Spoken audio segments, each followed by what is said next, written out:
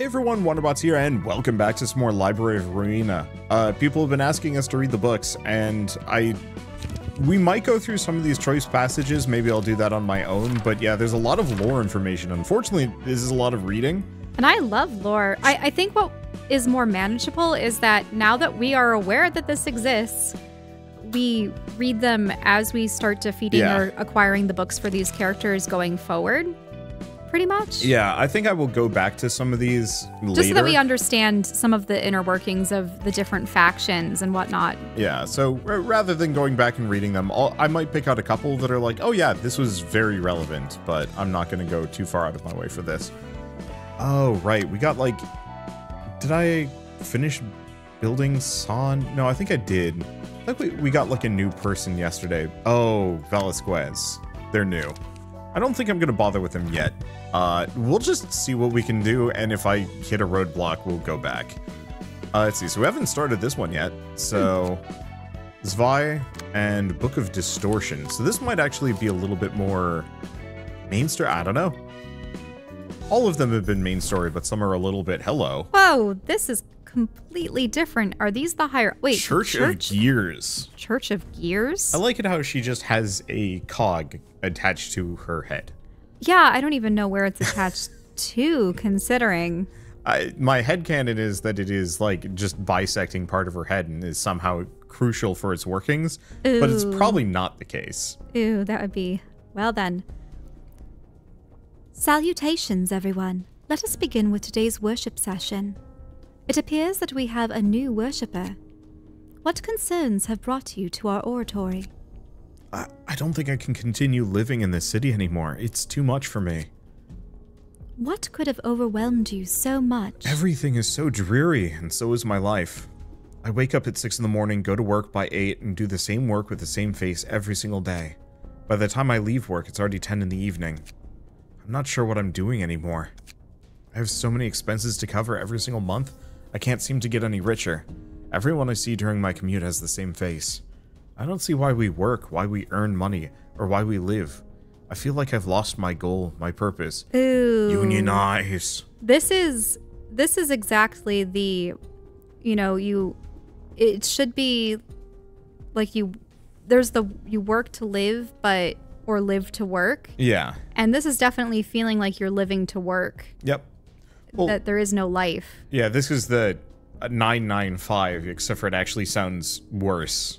Because, yeah, what's that? 8 to 10? So that's 14-hour workdays. Ugh. And yeah, they're a gear in the cogworks. They're just a part that can be expendable, replaced, and the machine just keeps churning out stuff for everyone on top, and the people that are actually making the product, or whatever is making this place function, what are they getting out of this?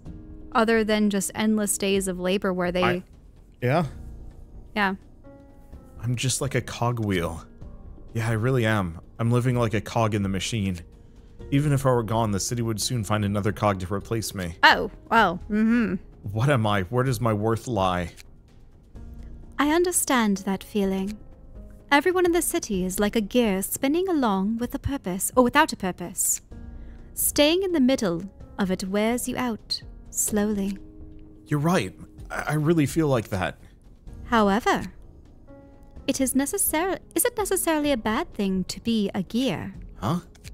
I mean, we are the Church of Gears oratory. Why did you come here if not to be a gear?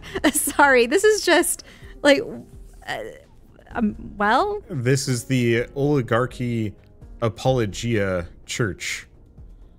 All problems stem from the refusal to admit the fact that we are indeed gears ourselves. Just accept it. I mean, like, really? I was just watching a thing on this. That. There's a creator I have started watching recently has been going through self-help YouTube channels and just ripping them to shreds, and just like kind of breaking them down.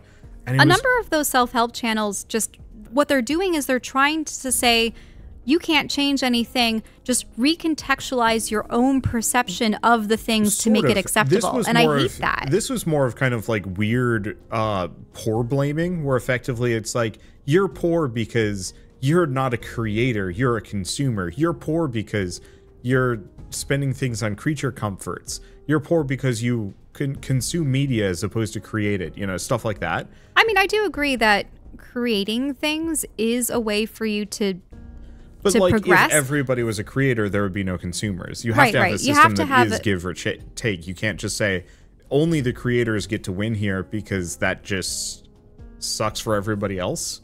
It's why so many kids want to be, I think, Twitch TikTokers now. It was Twitch streamers, and then it was YouTubers. And I think to some degree it's still people want to be influencers, because it seems like influencers actually get to have nice lives. They get to have, I suppose they perceive that they get to have fun, and that namely it's freedom, that you aren't a cog. Though I would say the cogs in YouTube and social media are hidden and more insidious. Yeah, you have to guess your place and how fast you spin and how it's its own problems. Mm-hmm. But anyways, it just seems like this church wants to encourage people to accept their position as gears. And replace their heads with robots where they can be reprogrammed easily. I did too once. After my father passed away, I lost my way for a while. You see, my father lived his life akin to a gear wheel. He'd always wake up at the same hour, go to the same place, and come home at the same time with the same face. My father did research on gears. His goal was to solve the same type of problems that you're going through. Perhaps he unknowingly grew to resemble the single object he studied for so long. The wrinkles on his forehead deepened as he worked. They resembled the teeth of a gear. My father lived out his whole life as a rusted gear of the city, until he was murdered by someone else. Oh. And then, one day, I came across a thought. Maybe we really are gears that constitute the city. Maybe our suffering comes from trying to deny our own identity. But that kind of life is pointless. I'm tired of being a purposeless cog that keeps running day by day. Exactly. The problem is that you see yourself as an aimless gear. You mean that gears can have a purpose? Yes, of course they can. All we need to do is find the purpose that we are born to mesh with. You shall become a unique gear that cannot be replaced by any other.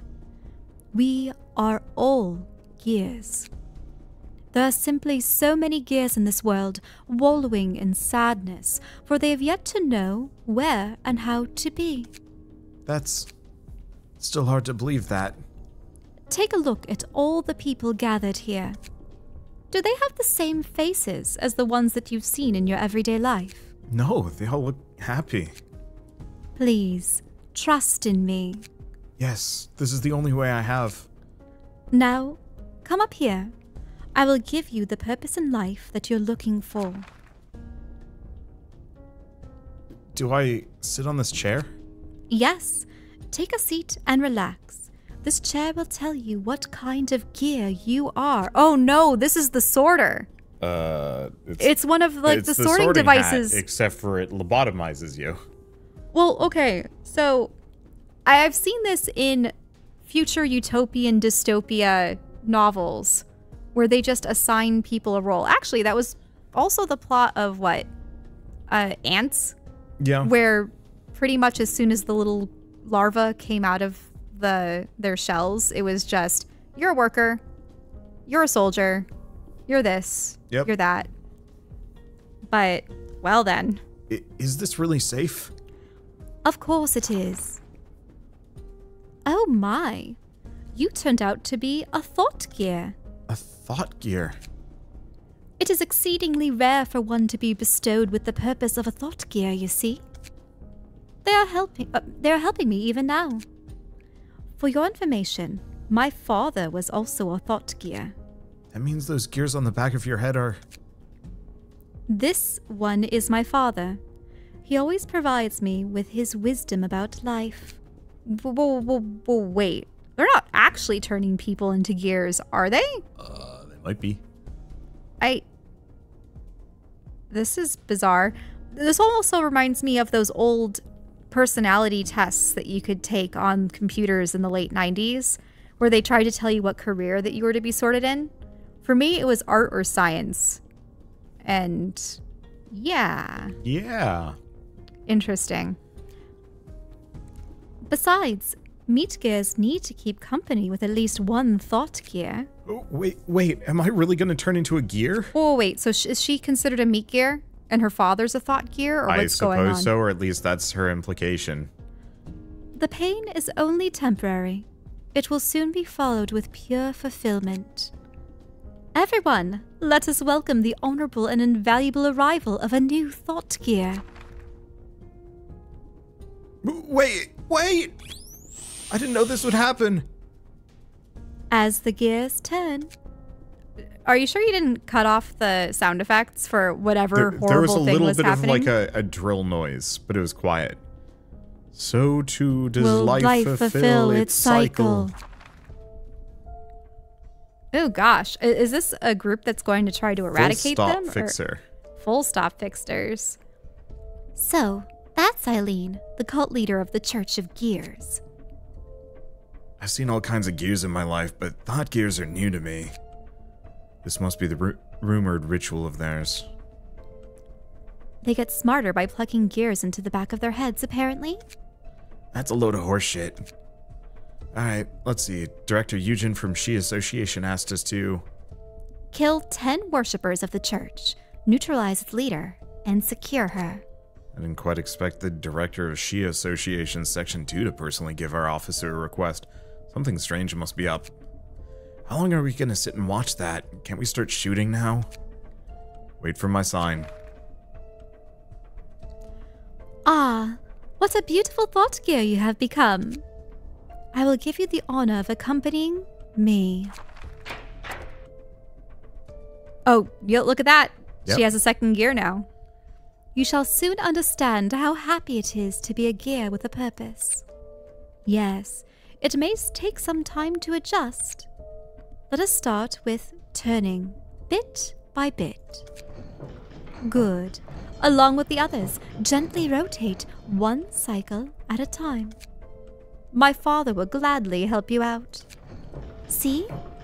It does make you feel happy, doesn't it? I'm very glad to know that you are happy. My dear followers, today another lost gear has found its way to happiness. Praise be to Father. Praise be. Huh? What do you mean, be careful? Now. What? What's going on? The gears. The poor gears. Please don't do this. Whoever you are, please leave us alone. We simply wanted to live a happy life following our destined purposes. Why is their slippery leader so hard to hit? This is Leeway. Oh, it is Leeway, sorry. She doesn't seem to be dodging the bullets with her own reflexes. It's as if something else is predicting the trajectories for her. Maybe Father. Those thought gears on her head are spinning like crazy. Damn it, this sucks. We paid an arm and a leg for these bullets. Leeway is the guy. Sorry, it's just the mixture of Western names and Korean names is messing with me. Damaki, I think we can read the movement pattern of those gears. Can do. Grazed her shoulder. I'll finish her off. Wait, who is Argalia? Are they a protector of the church? I suppose so. A bullet crafted by Atelier logic. Why, those are some expensive bullets you have there, don't you, friends? The blue reverberation. You are? Ah, could you be the person my father always talked about? I guess. Say, I need you right now. Would you like to come with me? Yes, of course. I've been waiting for you my whole life. A perfect fit with the gear that is me. Why, thank you. Oh, no you don't. But first, those friends need some attention. Pluto, could you look after Eileen in the meantime? Run! The hell is going on? Why would the blue reverberation be here? No idea, damn it. Looks like he's trying to kill us. If we screw this job up, we're going to be bankrupt from all the bullets we've wasted. You literally just saw the blue reverberation deflect our bullets. We're no match for him in any way. Forget about anything else. We should run away and survive for now. We're almost to the exit. Hiya, friends. Who could have made such an adorable little request, I wonder? Ah, hell. To the left. You're not getting anywhere with your sluggish feet, don't you see? Unless a lifeline were to come down from the heavens, that is. No? Damn it, maybe we should drop our guns. Are you nuts? These were hella expensive. We're never throwing them away. We can't hide forever either. Leeway, this is... What's that? An invitation? From the library or whatever. Heard that the Hana designated it as an urban plague now. Wait, are they gonna teleport out? Yep. They're going to the library to escape Argalia. Ah, look at you, all clustered together in a corner. You're like a flock of cute little chicks gathered around in the cold. Blue reverberation, we apologize if we interrupted your business. We promise to forget about anything we've seen and heard here, so could you let us go? What? Okay, under one condition. Can you tell me who gave you this request? I'll give you 10 seconds. 9. God, whatevs. Leeway, do something with the invitation thing. 6. Anyone got a pen? We need something to sign the paper with. Ah, you can use mine. Take your time now. 4. Crazy bastard. Quick, sign your names here. 3. Now, the real show is only beginning. Wouldn't you agree? Whoa, what? But of course. Dang. Those look like the villains. Mm-hmm. The blue reverberation. That name sounds familiar to the Red Mist. You got that right. Both of them are top-grade fixers that received a color from the Hana Association. They're a cut above grade 1. It's curious that such a capable fixer showed up so early. There are lots of nutcases amongst fixers, but the blue reverberation is on a whole nother level. He's a certified lunatic. Is he famous? Oh, he is. He's certainly got skills, even if he's bonkers. He does appear to be skilled, seeing how he blocked those gunshots. That's why guns aren't used too often. They're not very effective against actually competent opponents. Oh, is this Star Wars prequel trilogy logic where it's just why use blasters against Jedi because, well... It's meaningless, yeah. Now that you mention it, the majority of guests we've had so far didn't carry firearms. Is there any other reason guns aren't used? It's the cost. They're awfully expensive. It's just not worth it most of the time. Guns are pricey on their own, but bullets are plain ridiculous, like those poor folks said. Manufacturing bullets must be quite costly. That's true, of course. The biggest factor, though, is the tax the head levied on firearms. It depends on the gun, but 2 full magazines worth of bullets cost almost the same as a decent gun. Heck, giving your entire office crew augmentation procedures is probably cheaper than keeping enough bullets in stock for them to use. The cost is so high it outweighs the benefit by a metric ton, and it's hard to find a workshop that treats guns or bullets. What's more, workshops aren't even allowed to craft those without a firearms manufacturing license, which is apparently very tricky to get. What do you think is the reason firearms are made so inaccessible? This is just my hunch, but I think they don't want killings to happen too easily. Killing what? People in general. I didn't quite expect the rulers of the city to be humanitarians. Oh, not because the head and the city value human life or anything, obviously. It seems like they have this weird philosophy that the process of a human killing another shouldn't be trivial or insignificant. How funny. Death can be plenty insignificant, even without guns. Well, you aren't wrong there. Phew, he's not following us all the way here. It's as if some omniscient person is toying with us. The blue reverberation seemed like he knew everything. We should be thankful that we survived him somehow. Don't get too nervous, Stefan. How can I not be nervous? We ended up in the library we know almost nothing about. You know we're almost out of bullets, right? What's the point of running away if from the blue reverb if we're gonna die here anyway? And we should at least try to die a little bit later, obviously. Humans all die eventually. There's little use in delaying the inevitable. See? He's got a point. Don't worry. I'll work it out. Greetings, dear guests. Hello, I'm Stefan, soon to be dead and shelved into your bookcases. You don't quite appear to be so spirited, dear guest. It's ultimately up to you whether you become a book or return triumphantly with the ones you need. Yeah, thanks for the kind words. You're ruining our mood. Don't mind him, we're in a bit of a hurry right now. We'll just take care of the business here and go back. I understand. Various guests visit here with their own reasons and purpose. There have been much more impolite guests, so please do not worry about your attitude. I'm getting a bad feeling about this lady. She seems just as eerie as the blue reverb. Maybe just dying to the blue reverb is a better idea than this. Tweet, tweet, tweet, tweet. What are you, a parrot? Get inside already. Fine, hothead. May you find your book in this place. Alright, so it looks like he's weak to pierce, and these two are weak pretty hard to blunt. What kind of damage do they do? Yeah, my one fear is my characters are pretty weak to pierce, and they do a lot of pierce, so we shouldn't be using these guys. Let's take a look at him. Blunt slash, because we could try this group. Who is my, like, really good one? Because we have a lot of fire. I think we had these three as bleed. Yeah, it's tough. Because we kind of want a broad spread here.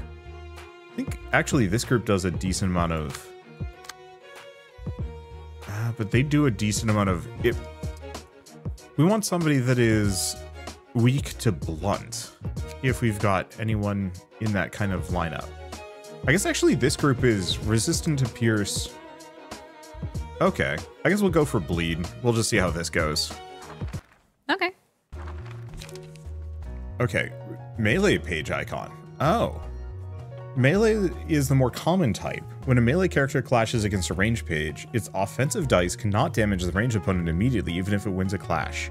However, the melee die will be retained upon winning a clash and moved to the end of the dice queue for reuse. This is why they had that whole section about ranged weapons versus physical weapons, is that that's kind of the introduction to this. So range will always be played before melee regardless of speed. Less common combat pages that perform attacks at a distance, even if the offensive die of a ranged loses in clash against the offensive die, doesn't take immediate damage, however will be retained. Okay. Useful, mostly. Yeah, and does that mean that these are the first ranged characters that you've ever encountered? Yes. Okay. How are we doing this? Because they're doing take the shot, 2-6, 2-6, and a 1-5, but they are ranged.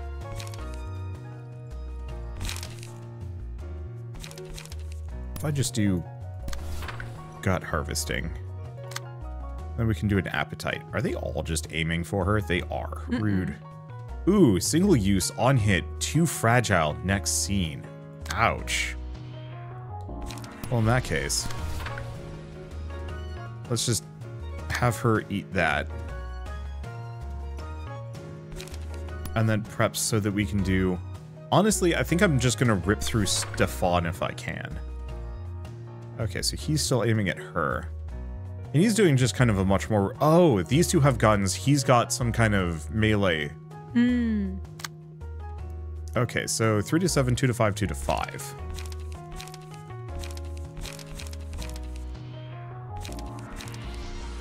Not too much. So I'll just do gut harvesting. Let's see. She's still got appetite? Yeah. So let's see how this goes.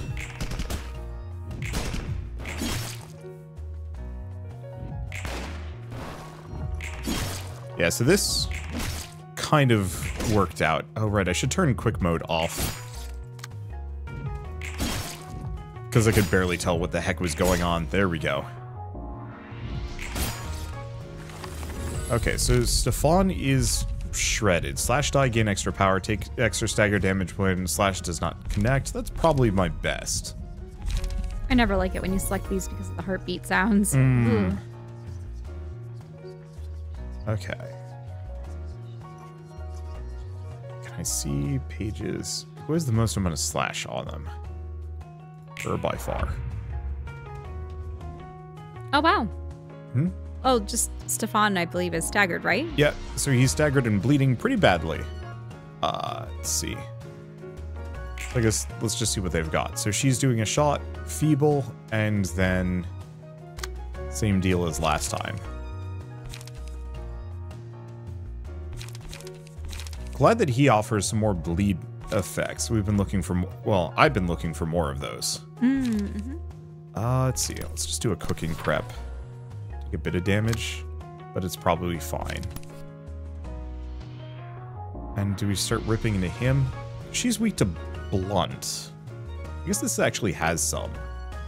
And she's got the rude gun. Do you have anyone finishing Stefan off? Or is it going to be a bleed that he succumbs to? Let's see. So he's got 13 bleed, but that only bleed only triggers when you roll an offensive die. So what I'm probably going to do is just chuck appetite at him. Okay. Let's see, bleed, or do I just do overpower? I have cooking prep, but yeah, appetite should be able to do enough damage that it just rips through him. Let's see. Oh right, it's 1, 2, and 3. There we go. So now I can see who's aiming at what and where. So if I do gut harvesting, I believe I take the initiative. She's shooting, but there's not much I can do about it. Another appetite there. And I think that's good.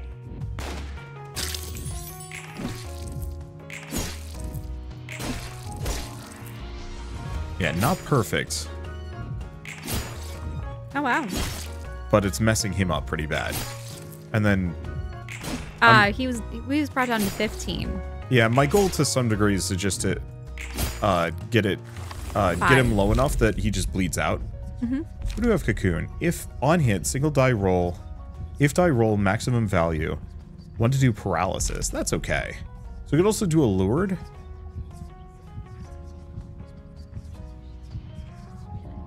I could do... Let's do glitter. I think I'd used it on Hode.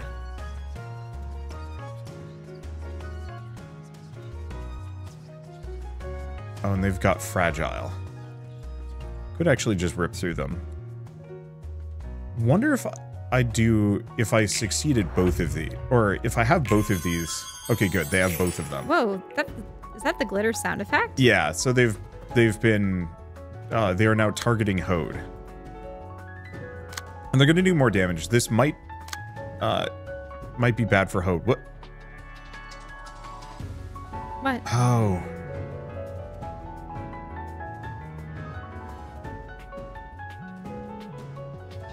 They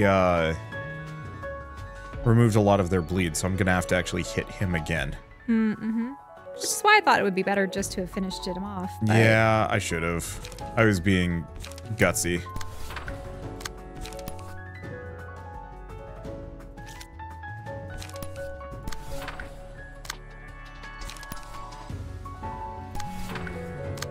Why is she glowing purple? They're allured.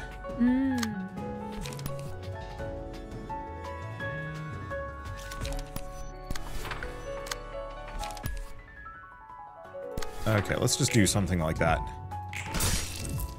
I think we blocked it. Yes. Okay. His book is obtained.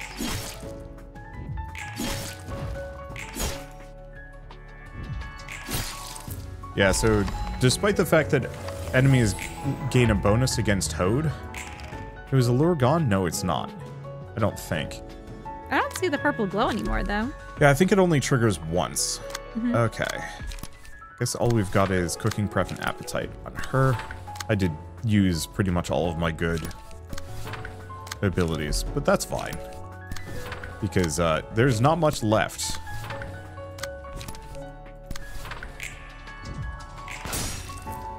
I really dig the bleed kind of parry build. Mm-hmm. I'll have to poke at it some more. Victory. What was that? Oh, there was just like a gear symbol underneath with some Korean. Yeah, this. I don't think I'd ever like really processed that, but I guess it's probably true of all the previous ones. Oh, chance to boost slash damage by a +1. A lot of people are telling me that these aren't worth it, but these actually seem pretty good. Okay. So Book of Tamaki, the Full Stop Office, Leeway, and then Stefan. Yep. Okay. That Stefan fellow turned into a book just like he expected. It's kind of sorry to see him keep railing at the world till the end. Do you think it's wrong to blame the world? Oh no, nothing wrong with that. It's not like I think he was weak-willed for putting the blame on this world for his miseries. It's just that I pity myself for living in that same world. I'm sorry that I keep trying not to fault this world. I curse this world. Same, to be honest. That was fast. Just, yep, I agree. All right, let's burn some books. Let's see. So people were also pointing out the severe ones are down below. Yeah, people were also pointing out that some of my, I didn't have a book show up. Mm-hmm. And so I think I'm going to go through and burn a couple of these, even though like it gives me a decent amount. Say it says like 2 out of 2, 0 out of 3, 6 out of 7. I'm not actually sure what that means. I think it's just that you can only... maybe there's only so many more present, or I don't know. You can only unlock one of those. Yeah, I think we might have also forgotten to burn these books the last time. I don't know. People are discussing it on Discord, but I don't think I'd like fully paid attention to what they're saying. But it does seem like if, for example, I just burn a heck ton of these, they'll empty out to 0. So my assumption here is that I just need to burn enough books until all of these are 0, and then we've collected presumably all of the pages. I've just been relying on the fact that the game is just like, hey, you have infinite everything, that I didn't think there was a possibility that I would get less. Yeah, I see. So they're starting to gray out. Yeah. But then why do you have things that are 3 of 3? Or unless there's 3 you can get, but you don't have any of them. Maybe? I don't know. Again, the way mods combine with everything else probably is making it kind of funky. And this is probably the kind of thing that I should just do off camera. Just to guarantee. I forgot to do some general invitations between. It's been a busy week, and I got hooked on Guild Wars again. I'll just own that. Here, can you just do the most recent ones? Yep.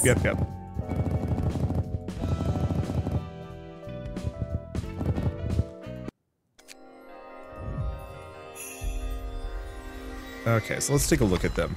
Because I know the last group gave me a lot of bleed.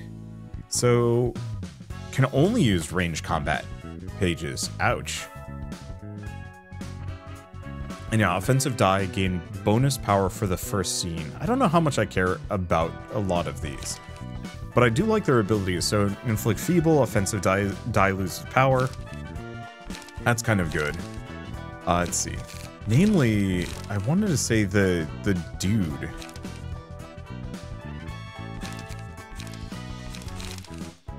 Huh. Oh no, they're probably just further down. Yeah, full stop to life. No? He had some bleed abilities. Ah, here it is. Yeah, Beyond the Shadow. 3 to 7, then 2 to 5, 2 to 5, bleed on the next scene. Okay, so is that kind of all of them? It's either kind of all of them or enough. Let's see. Oh, interesting. Book of the Full Stop actually has both Stefan and Tamaki's pages, potentially. I don't know. I think it's probably fine. I think we've... Any interesting lore books about them, or not really? Yeah, it's an interesting question. Considering they were just hired to do this particular job, I don't know... Well... This is about color. So this is actually important lore for later, so we might as well have you read this one. Agalia being the blue reverberation? Yep. Okay. A color is the dream and lifetime goal of all fixers who wish for freedom. Those who have been assigned to color are called the colors. A color is the pride of the fixer and the associations. They put forward the colors as great and successful people that other fixers will look up to. They dream of earning wealth and fame, and to be free, like them one day. Colors are assigned by the Hana Association. They're bundled into such a category because... Here, give me a second. Yeah. The Hana deemed them to be the most ideal fixers because they're the most adequate individuals to deal with the stars of the city. The title of a color is forcibly given to fixers who qualify, essentially. Can a fixer be truly happy with freedom that was forcefully handed to them? Why colors of all terms when there are other stylish words to choose from? I have no comment to make since I don't know the reason myself. My assumption is that colors are used because giving people hues representative of them makes it easier to refer to and remember them by. It may not be the answer you were expecting, but it can't be helped. The colors have their own ways of working, and basically nothing in common. It's akin to how visible colors have their own vibrant characteristics. In that sense, the term colors isn't entirely off-putting. Huh, so freedom, fixers with freedom, are they just... Yeah, they're effectively superheroes of the city, and as such, they can do whatever. So I think this is just talking about bullets being expensive. And then not many workshops that can craft guns. Yeah. Yeah, but so had put heavy restrictions. Yeah. They don't want denizens to be harmed too easily. Also, yeah, denizen doesn't have to show themselves, can fire from a distance. It's kind of the whole dishonorable combat, especially back when there were samurai and swordsmen. Definitely pistols and muskets were frowned upon in the early day because it isn't personal anymore, and it also isn't about skill. I mean, there is skill to being able to aim, but it isn't the same kind of skill required to wield a sword and have a back and forth of attacking, parrying, defending. You understand what I mean? Oh, yeah. Where is it? Crack of Dawn. I think it's why back in, what was it, the late 90s or the early 2000s, there were all of the gun kata attempts at making gunfights more choreographed. Yeah. Because they wanted the feel of it being a sword fight without there being swords.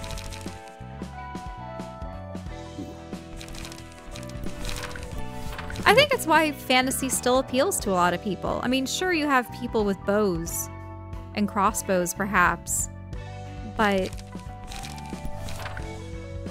there is a romanticism to swords. Yeah. Think of all the legendary swords of history. Sometimes they, in fantasy, they had magic or something else associated with them. They could cut through any other object, or that they were ensorcelled in some way, that they imbued its wielder with greater speed or strength or things of that nature. But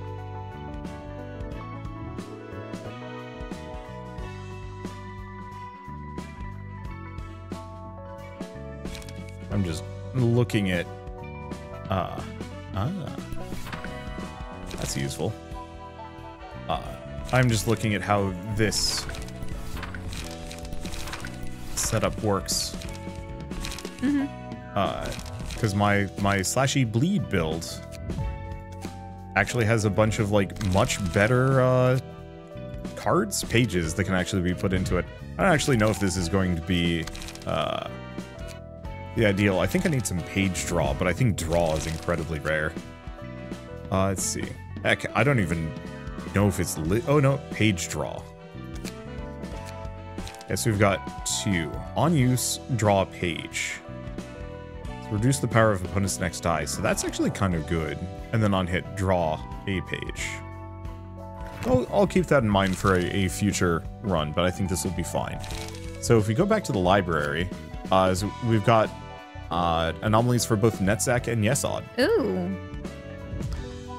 Book of Porcubus. Ooh. Oh, but it's cute. It's actually one of the easier ones to work with, but it also does have an insta-kill. Scary at first, but the next step won't be difficult at all. Don't you want to feel the dazzling and vibrant display of colors? Wait, so you want to voice this one? No, not necessarily. It just popped up. Wait, some other employees would wait their turn to visit this thing's containment all day? Yeah, so it was like kind of, I think it's opium or something like that. Nothing is so aesthetic about seeing a line of headless corpses. Wait, are they in the background?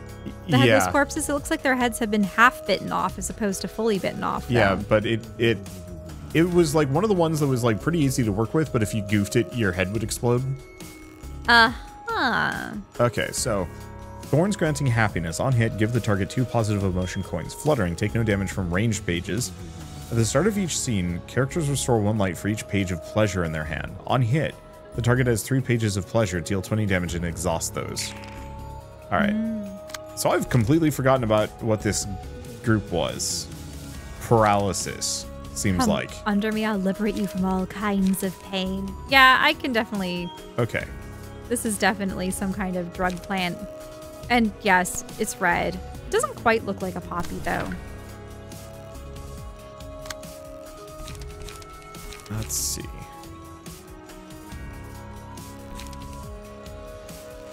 If I do electric shock.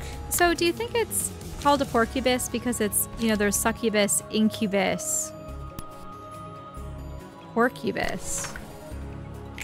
I forget. Ugh. Ooh. Okay.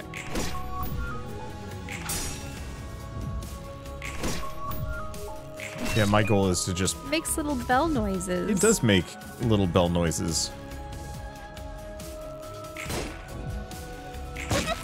Ow. My goal is paralysis. For the duration of the scene, whenever the character plays any combat page, up to 3 random die on it have their max roll reduced by 3.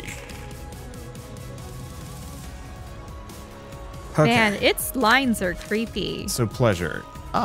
It's exhausted on use. So that's actually kind of useful. You must come to me expecting something, haven't you? Just a little taste of heaven won't hurt, right? I pity those fools who don't know this happiness. Squiggle, squiggle. What do we have? Is that? Once you've had a taste of the sweetness, you can't quit. Tap on that. I just don't like the whole, like, feel free to pet me bit. And it's like, what?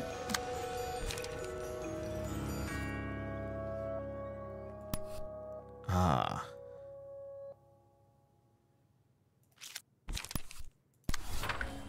Okay, so you're free. Let's undo that, because that's slower. Perfect. I think this is perfect.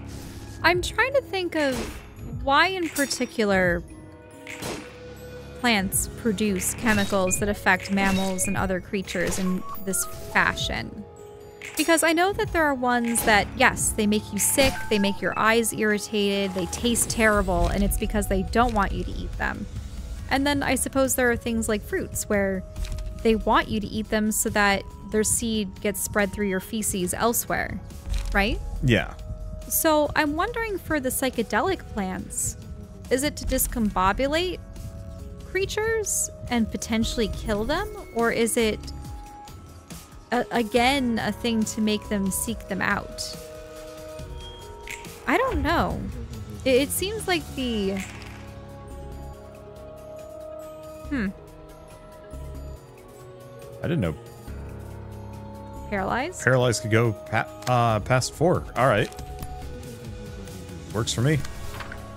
Yeah, so my entire strategy here is mostly just stunlock Porcubus into next Tuesday. You know what? I might as well actually hit it with pleasure.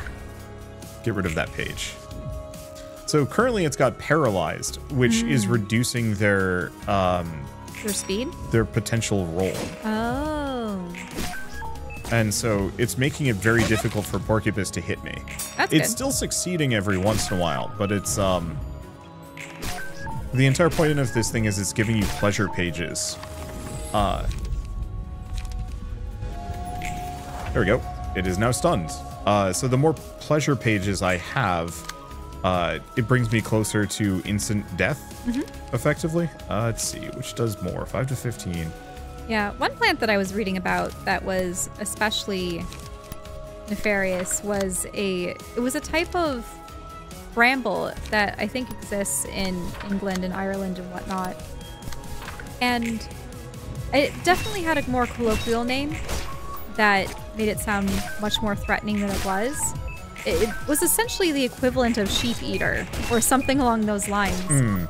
But I don't know if it evolved in such a way that it was as thorny and entangling as it was specifically to catch sheep, or if it was a situation where perhaps the thorns and the brambles were to deter animals from getting into it in the first place, but if it happens to catch something, it immobilizes and kills them. It's interesting when you find out, there's the carnivorous plants, which will, of course, eat things that fall into their traps, like the Venus flytraps or the trumpet plants, right? Yeah. That have the acid and digestive juices at the bottom of the trumpet. But with the brambles, to me, it's frightening because it's a plant, number one, but it doesn't move in the way that a carnivorous plant does. It's not like it's trying to entice things into it, but if it catches a mammal like that and they have no means of getting out, particularly the sheep, the sheep dies, and I suppose it just drinks their blood. I have at some point when we start doing tabletop RPGs for realsies, I have like a whole demigod that is just a murder bush. A murder bush? Yeah. Specifically spawned out of a joke from the Shadow Tactics series, because you hide bodies in that game by dumping them off piers. Or putting in bushes. And putting them in bushes. And so I had one bush that I jammed like 40 bodies in at one point. And they would all just disappear, sink into the ground. And I'm like, there is clearly some kind of like divine being in that bush to justify how many corpses it can hold. And so the entire point of it is a bush that offers people boons if they bring them sacrifices. Does it just like grow a single fruit with each sacrifice given to it or something? Something like that. But yeah, the more bodies that you cart back to this thing, the better the rewards. But the entire point is that it is incentivizing the players to do maybe not necessarily heinous things, but kind of unthinkable things. I'm also thinking of, those trees that I like to step inside that have the openings? Yeah. Could you imagine if there was an opening, but it was a maw of some sort, and you shove bodies into the murder tree? But the entire point is, to some degree, for regular players, if you knew that, like, if you killed something powerful, you could use its body for something, and maybe you're in a gray area situation. Like, do you spare or slay the kind of morally gray warlord who's like doing bad things but for the benefit of his people, or feed it to the bush god? Yeah, normally you're just kind of like, well, I'll spare them if they reform, but if you suddenly have this bush god that's like, hey, this guy is kind of a shithead, he's an awful guy, I'll eat him and I'll give you something cool for it. All of a sudden there's a little bit more of a like, maybe not, because most games you spare your enemies and they become allies or something. You're just thinking of this because you've been playing that Overlord game, right? A little bit, because like at one point you like spare a slaver because he's getting medicine for his sister and he's doing all these terrible things just to cure her, and then like you spare him and then one of the characters is just like, yeah, I'll go cure your sister, no problem, without like any of the stakes, any of the like build up. It's just like, oh yeah, that's easy enough. I can just cast like level 4 restore. It's fine. The sister may not have been aware of any of it happening. Yeah, but it's like this guy was selling, like going to war and selling people as slaves, like children. Children. Just to pay for this treatment. And you spare him so he can finally get his sister cured. And it just, some part of it is like, no, cure the sister. Throw that guy in prison. Except now you want to throw him to a bush god that will devour his very being. Yeah. Terrible. But I think that's kind of the point of like, it would be an interesting character. I was going to have like a couple of these like pseudo like divine beings that like sneak in to give you alternatives. Do you really want to go with a bush, or would you rather have a tree? I think trees are cooler than bushes. Sorry, bushes. I don't know. I just wanted it, I wanted it to be kind of like a bush bramble thing. Because a tree is too cool and majestic. This is a... It needs to be thorny. Yes. Right? But the entire point of it is that it is an unambiguous entity. You know exactly what it's about. True neutral... Wait, are you saying that this thing is not in a grove? It's going to be just on the side of a road and only the protagonists know that it is a god? Yeah, yeah, to some degree that it is actively trying to influence their actions. Because it has some kind of investment in what they are doing. Could you imagine being a bush god and a city is built up around you? Well, and no. Well, you would... I mean, presumably, it's not one location. It inhabits multiple bushes. Yeah, that they are just its avatars. Because normally you're used to, like, divine beings' avatars being, like, you know, some golden man or angel that comes out of nowhere. So there could be a waterfall god that just exists in any waterfall that there is? Potentially, yeah. I don't know. I see. It was an idea that I want to use at some point because I think it would be kind of cool. Because deals with the devil in tabletop RPGs, I think are kind of underutilized and uninteresting, or at least, you know, from what I've seen. And I'd love to see, like, a campaign that is much more, like, give and take in a less exploitative manner. And usually they are a cool demon lord or a vampire. Yeah. Like Dracula or something. But a bush. Yeah. That's something else, I had to admit. Okay. You don't reek of alcohol today. What's up? Because I didn't drink. I just want to stay sober today. Huh, what's gotten into you? I look pretty sad to miss out on a chance to drink. Oops, was it that noticeable? Well, today's a special day. The day I died and perished from this world. Really? What's the date again? It's hard to keep track of time staying here. The date doesn't really matter. It's this exact moment I'm commemorating. I learned all about the life and death of Giovanni, my first incarnation. That's what you meant, huh? Do you think the followers of the Church of Gears are a bunch of fools, Roland? You mean how they're so desperate to find meaning in their lives, going so far as to join a cult? Nah, I don't think they're stupid. They're just pitiful. That's what I think too. I grew up without anyone to call parents. Same here. I was raised by my grandma. Had a rough childhood. I was born in a nest and got left in an orphanage without even knowing who my parents are. I'd have died already if I was the Backstreets. I was lucky to be born in a nest, and unlucky to have lost my parents so early. What nest was it? K-Corpse. That's one of the more decent ones I've heard. Yep, my life was pretty smooth. Slightly more unfortunate than others, and slightly luckier than others. Never really starved, or got bullied by anyone. It was a sheltered life, free from any outside influence. All I did was breathe in that shelter,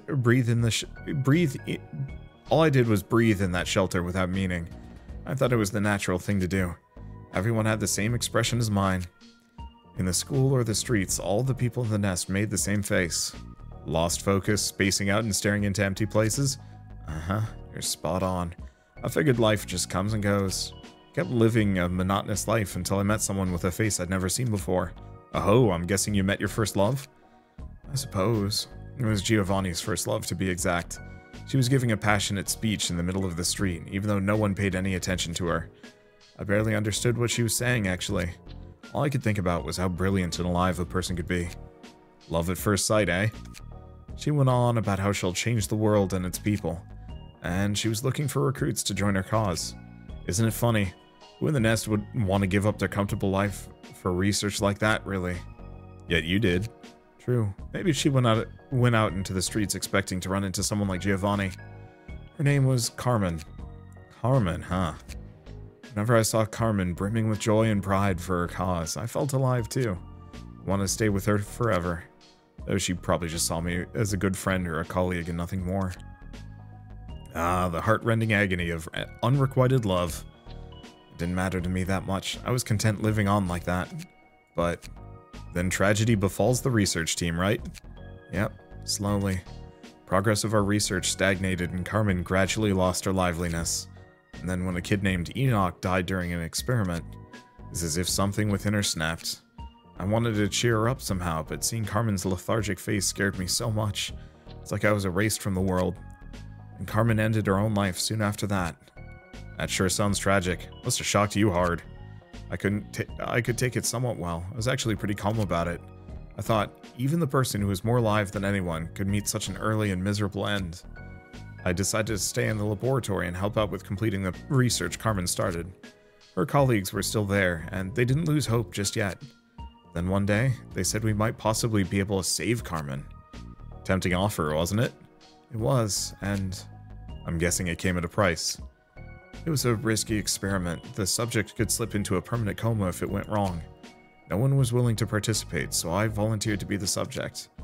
Carmen coming back would have been the ideal outcome, but even if it failed, and I ended up sleeping forever, I was okay with that. In a world without Carmen, I lost my light anyway. So I can understand people taking desperate measures to find meaning in their lives, like the Church of Gears we recently saw. I participated in an experiment that could get me killed for a similar reason, and its result was a failure, huh?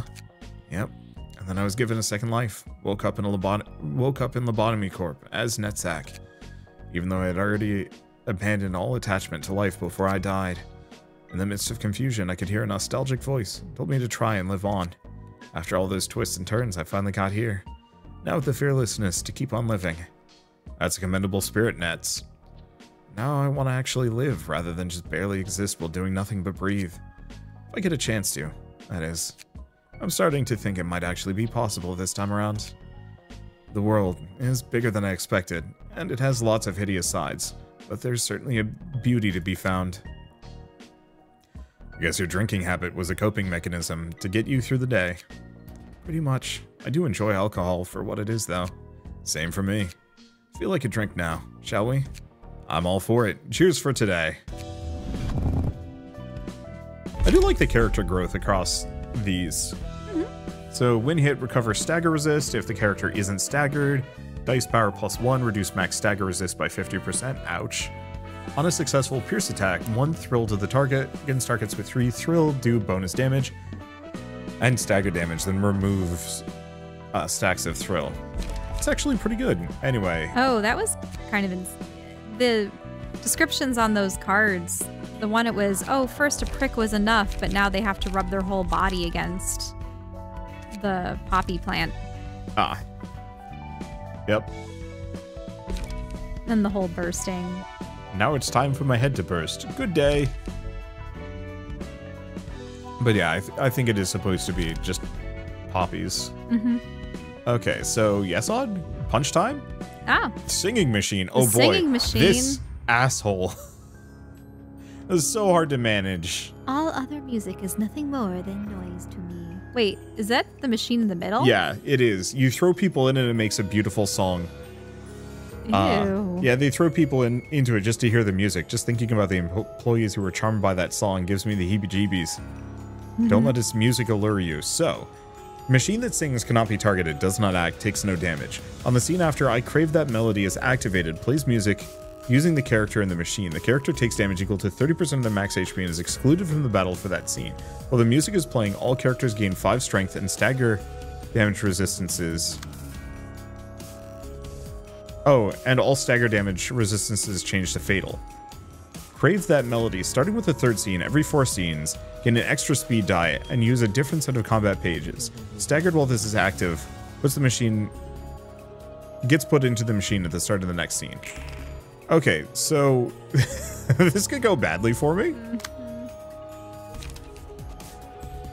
Let's see. Okay, so what are their die? Really bad, which I think is kind of the point.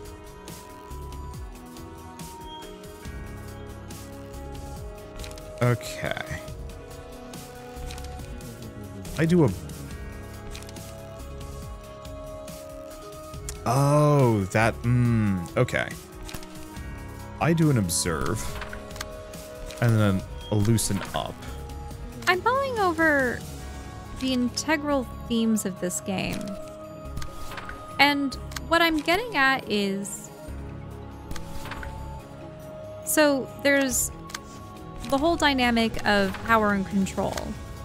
And how people feel that they are powerless in their own lives. That they are serving the whims of higher beings. And that that powerlessness, that feeling of a lack of agency leads people to either become despondent or seek some kind of thrill in their life, whether it come from, I mean, regardless of whether or not it comes from a bad source. You understand what I mean? Yeah. But then also that some people learn that they can somewhat stay ahead and thrive by having others suffer. That's why we see all these people that are so willing to kill and exploit other people just so that they can get ahead, so that they can improve their own lives, even if it means the destruction of others. Just looking at this machine and how it promises that it can make absolutely beautiful melodies, but at the cost of other people. Yeah.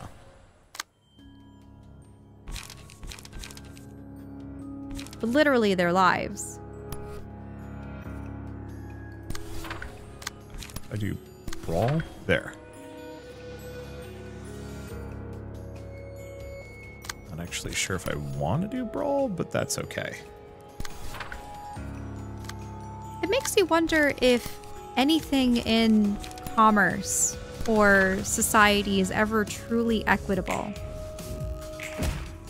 Is there always someone that comes out of a deal or an exchange with less than what they're deserved?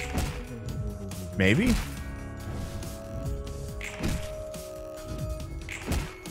Do you understand what I mean? Yeah. I think there are a lot of equitable deals. Maybe... Okay, here it is. Here's the music.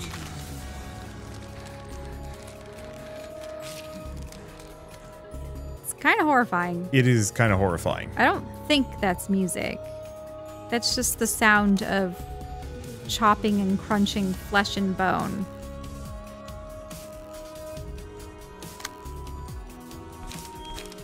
Okay.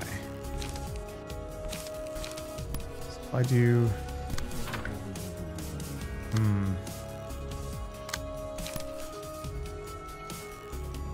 But, okay. Ooh. You know how we've discussed in the past how it seems as though there are more people profiting from being middlemen than actually being the laborer or the consumer? Yeah. Because the consumer has to take their own earned value, their own money, and pay for the things they want to consume. Correct? Yeah. So there's that. Obviously, they have different means of acquiring that money, but, you know, they pay an amount for a service or a product. The creators, the people that and workers that make those products, it depends on how far up or down the chain they are. Yeah. Because there are the people where, let's go say that you're buying a hand-knit sweater at a crafts fair. You know, you're going to be handing money directly to the person who made that sweater. And the person who made that sweater paid some of their own money to acquire the yarn and the tools that they used to make that sweater.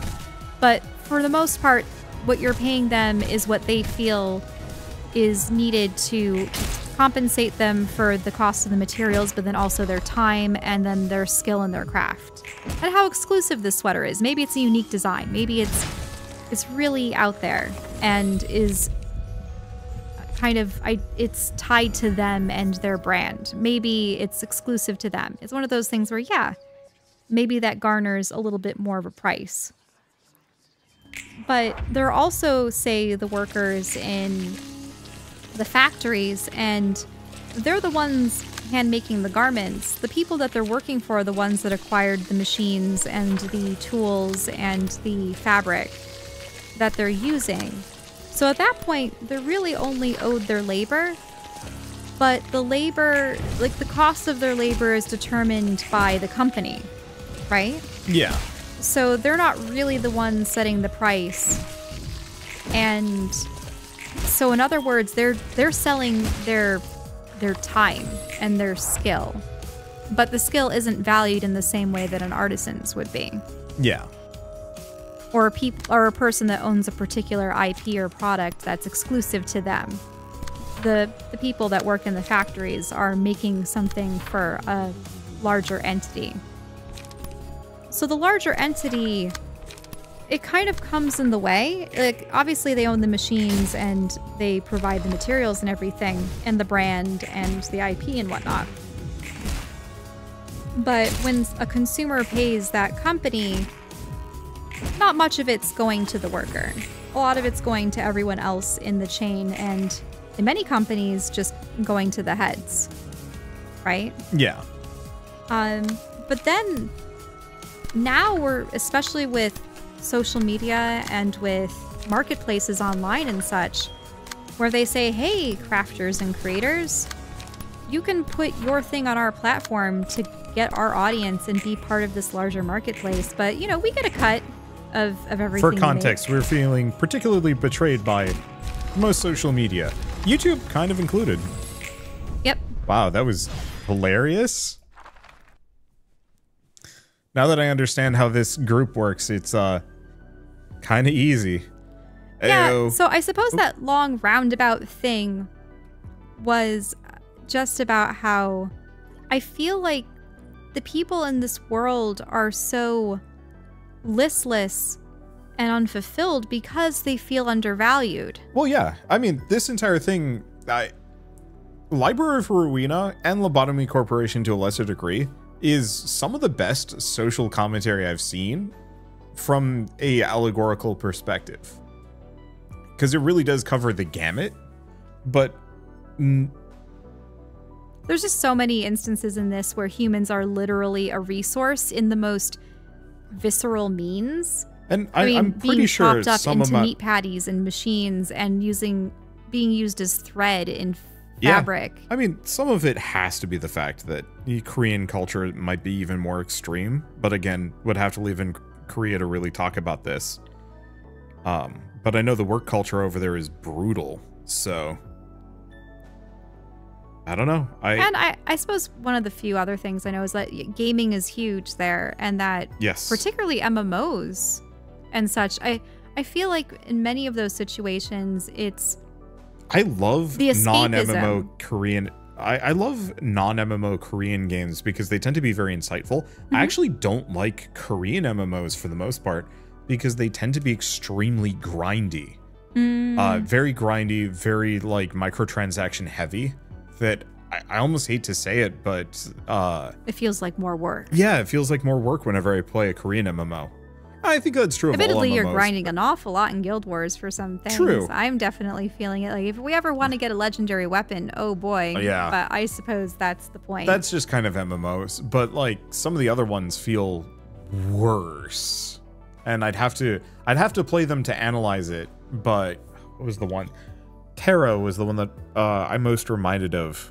I don't know how grindy it was. I thought it was Arcade that was the one where if you're not keeping up your Oh, property, they just... Yeah, just take it away. I again, kind of almost no connection to these games. I played a couple of them back in the day, and I'm like, nope. And every once in a while, I look at one, and I'm like, why do people play this? But I guess people really like it. I don't know. Anyway, heyo, got your books. I'll just leave them here and go before Mr. Viper bites my ass. Who told you that? Told you what? What are we going to argue about this time? Mr. Viper. You referred to me as Viper just a moment ago. Well, I called you that because you like to spit venom at others with that sharp look. You know, there's one guy I used to know who's kind of like you. He was nicknamed the Viper.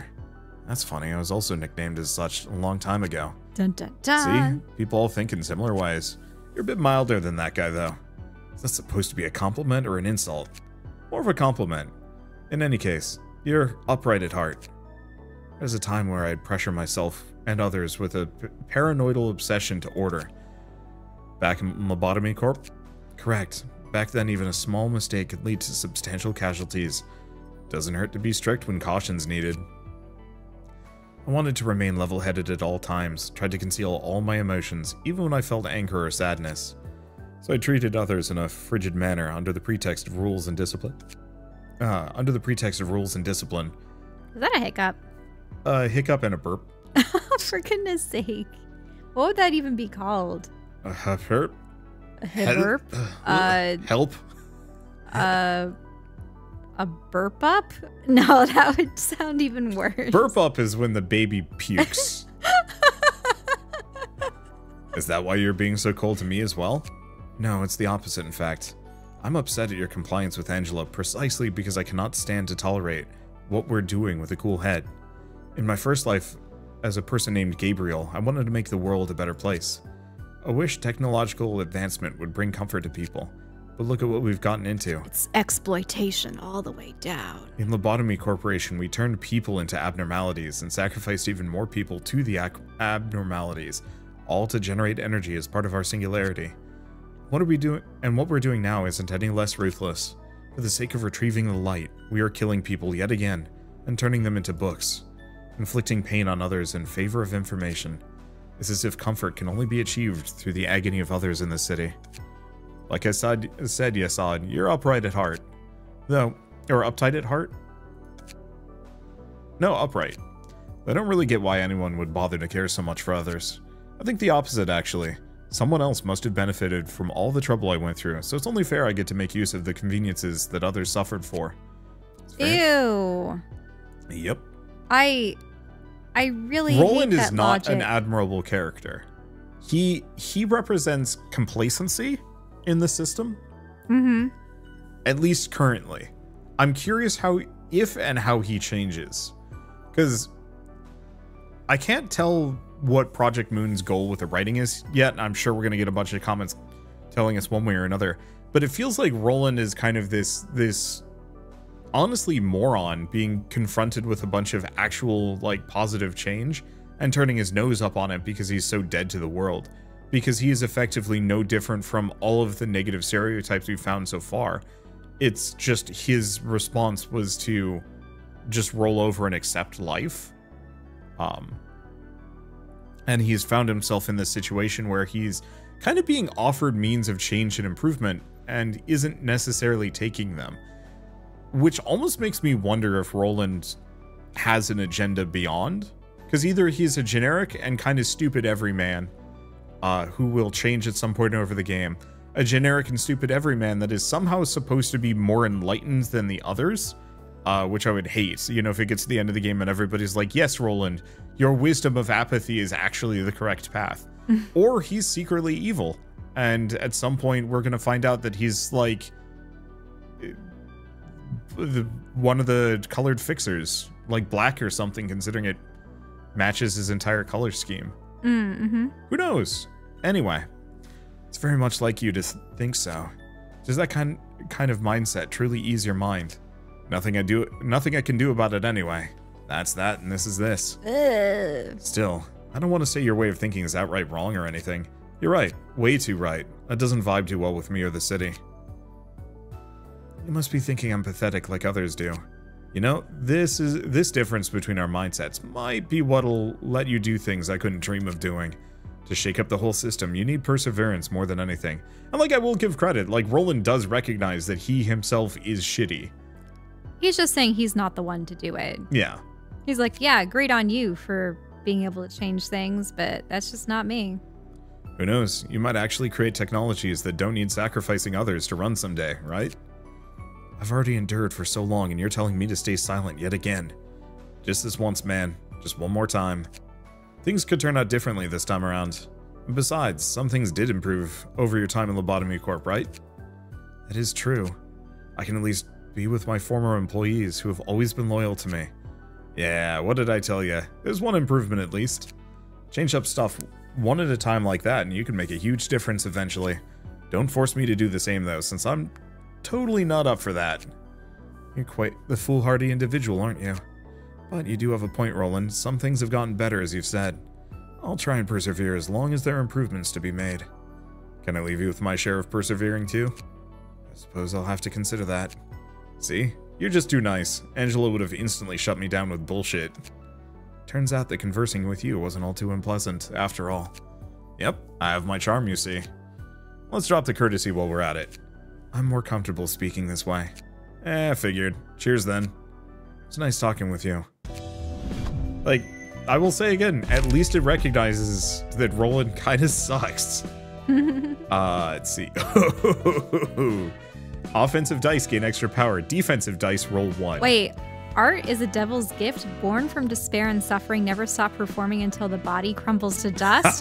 That is not how art works. Like, yes, emotion is a factor, but I find that I do my best art when I'm happy. Oh, hey, we unlocked a new floor. And then sometimes angry, but you don't want to live off of spite. Yep. Also, ooh, I kind of like that diamond in the background. I don't know if it's trying to do the classical elements of wind, water, fire, and earth with the triangles. I think it is, actually. Yeah. It looks like it is. I'm pretty sure this is Tifereth's floor. Floor of Natural Sciences, huh? That's the 5th floor we're opening. This patron librarian is Tifereth. What's up with all these weird names? Hello, Tifereth. Are you there? Wow, she grew up. Oh gosh, what did Tifereth sound like? Well, she was like this tall last time. Was like, she the child? She was the child. Oh, okay. I see. And was she the one with the twin brother? Yes. Oh, remember how there was the kid Enoch that died in the experiment? Oh. That was her twin brother who died in the experiment, and they kind of resurrected a version of him with the machine, but because he was already more dead before, I'm not entirely sure the logic behind it, but effectively he wasn't all there as a machine version. And so they just kind of tried to make them 2 parts of the same whole as opposed to two separate people, and it didn't quite work. Shut it. I'm standing right in front of you. Where did you think you're looking? What? You're totally a kid. I'm actually a lot taller than I used to be, you know? Oh, compared to your past self in Lobotomy Corp? No. I mean, compared to my first life. I was an actual kid back then, but it looks like I woke up in an older body this time. I'm not sure if it was the library's power or Angela's thoughtfulness, but this body should be better suited for librarian work, so I'm cool with it either way. Although, if it actually took all the years I've lived into account, I'd have to look a bit older. Putting that aside, isn't it a little rude to punch someone you just met in the face? Oh, that's what the herc was? This is giving me flashbacks. Well, it's because you were being such a clumsy dork. What's your name, anyways? Roland, previously a fixer, scraping the bottom of the barrel. Current status, helping Angela. I suppose you've already met the ones in the upper layer. Upper layer? I thought I was going up, not down. Right. It would be the lower floors this time around. Still, you get what I mean, so just roll with it. Sheesh, aren't you the sassy one? I'm Tifereth, in charge of the floor of natural sciences. I thought doing science required actual thinking, though. Oh, no you don't, you silly little thing. You're pretty brisk with throwing punches, but it's not quite as quick. As someone I used to know, eh? Just the hell. Stop looking down on me, will you? I heard a lot of stuff about science in my past workplace, you know? I was gonna take a quick screenshot of that to remember this one for a thumbnail. I'm probably a lot older than you in actual age, too. What's the point of being older if that doesn't reflect your words and actions, little miss? How's Angela doing anyway? Curious as always. She almost feels like a child sometimes. That's understandable, I suppose. Angela lived her whole life in a basement after all. Yeah, she said she never even got to see outside. I'm guessing you aren't holding some deep-rooted grudge against her like the other librarians are. I roughly know what she went through. I thought she was just cruel, but I could see some events of the past while I was asleep. I could also see things happening in the present, all the way down to the moment that you woke me up. So, I could understand Angela somewhat. I'm pretty much sure the librarians who are still asleep have a grasp on what's going on as well. All have a grasp. All have a grasp. Yep. Though the idiots in the upper layer, I mean, the lower floors, still seem kind of confused. So you agree with Angela's choice? It depends on the one final choice that she'll make at the end of this. I'm willing to help her out for now, at least. Our primary goal is the same, all things considered. To complete the library? Yep. The light is the only true meaningful... Oh, the light... Wait, really? The light? Yep. Okay. The light is only truly meaningful if it shines for 7 days straight. Boy, is it refreshing to meet an amicable librarian for once. Alright, I'll make sure to bring some picture books next time as a bonus. Alright, and she comes pre-equipped with assistance. I like that yellow. I do like that yellow. You know, yellow was always on the bottom of the barrel for favorite colors. Yeah. For a long time. It's growing on me. As I've gotten older, it's starting to grow on me. I've noticed that you've chosen yellow occasionally when we've played board games recently. I like more of the slight gold orange yellow. Or kind of this gray version. I don't like it when it tinges on green, and I think that's my one problem with yellow in general and green, is that the midpoint between yellow and green is kind of pukey. Wander doesn't like green. I don't like green much. I like blue-greens. I can work with that. Teals and turquoises, like, teal, that's cyans, good. And turquoises. But, like, once you start getting into, like, past forest green, and even sometimes with forest green, it starts getting kind of... And I don't like it that much. I don't like working with it, and I don't like... I love green. Yeah. I love my olives and my sages. All right, we don't have any more books to burn. Did we only do one invitation today? We did. We had a lot of dialogue. All right, well, one way or another, we will see you on the next episode of Library of Ruina, where we will maybe do these and maybe have a lot more dialogue. We will see. But for now, thanks for watching. We'll see you next time.